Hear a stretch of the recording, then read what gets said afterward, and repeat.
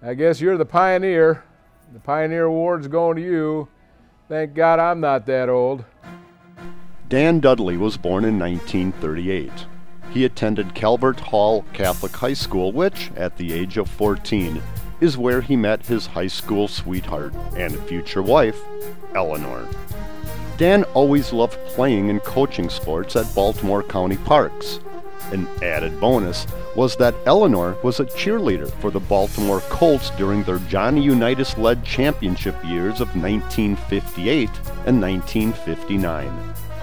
Dan began his career in 1972 with the Maryland Department of Labor, inspecting cranes and elevators. Dan says the communication was poor between ride operators and state inspectors at the time.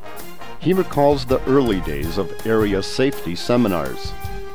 I went to places like Wichita and Greenville to learn more about rides. The manufacturers came together to teach carnival and park workers about safety. Inspectors went too. I met Jerry Barber, and he told me the inspectors sure didn't know much about amusement rides. Why, I could have punched him. But he was right. We didn't know anything, so we learned. I then met Red Wood. He said, "Dan, you buy the beer and I will train you." I learned, and Richard Coulter asked me to teach at the seminars too. Wayne Coons taught Dan to inspect a skywheel, and lucky he did. Upon arrival in Tampa the next spring, the fair had 4 skywheels lined up in a row, but one of them was missing the wind braces. They were left behind at the winter quarters. He told them to go home and get them, as they are required. Dan says it was never his wish to close up or red tag a ride, and that he always wanted a problem to be resolved so that the customers can enjoy the ride. But safety always comes first.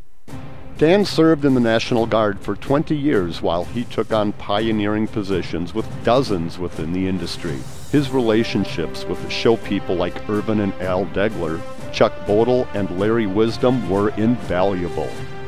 Dan was the 2nd president of NARSO and is skilled communicating with the press. Fair boards appreciate his ability to discuss issues with the media because he just knows what he is talking about. Not only a personal thank you from myself, but also from your good friends at NARSO and throughout the industry. Dan's been a wonderful person to the industry. He's been a great trainer. He's been someone that helped not only teach myself, but hundreds of inspectors in our industry. Dan says the industry has come a long way since 1972. The rides are higher, faster, and more complex, but it's a very safe industry because of the wonderful people. He says the most important person is the button pusher. Their work is hard. The industry is finally starting to really address the needs of our great ride operators. We are training them better, reducing hours, providing nice uniforms, a good place to sleep, and treat them like real people so they can feel good about themselves. One of Dan's favorite stories was when he was washing his clothes at the Texas State Fair laundromat, and he got called away to do an inspection. When he returned, his clothes were dried and folded and placed neatly in a basket.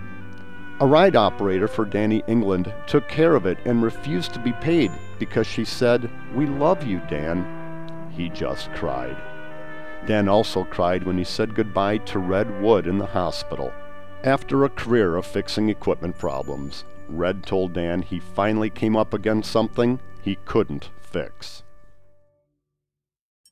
Dan and Eleanor have 4 children, all boys, as well as 13 grandchildren and 1 great-grandchild. Sons Dan and Brian work for Otis Elevator and do some ride inspection work too. Eleanor has a bracelet with a charm from each of the 45 states Dan has worked as an inspector. The outdoor amusement industry has presented Dan with opportunity, challenge, and a love of the industry. Dan, at the age of 77, still works full-time. So once again, Dan, thank you for all you've done. You're very much deserving of this award. Congratulations. Congratulations. Wish I could be there in person. However, I'll be out in Portland setting up the safety seminar there for the Northwest Showman's Club Safety Seminar. Good luck, congratulations, and keep it safe. Today, he is inducted as the Outdoor Amusement Business Association Pioneer Award winner.